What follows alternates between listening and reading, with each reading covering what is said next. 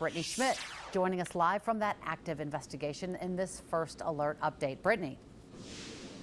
Cammie, I'm told this is a sight for sore eyes as neighbors have had to put up with this home as well as the alleged drug activity for years. Investigators have been out here since 6 a.m. They are still here. It is very active.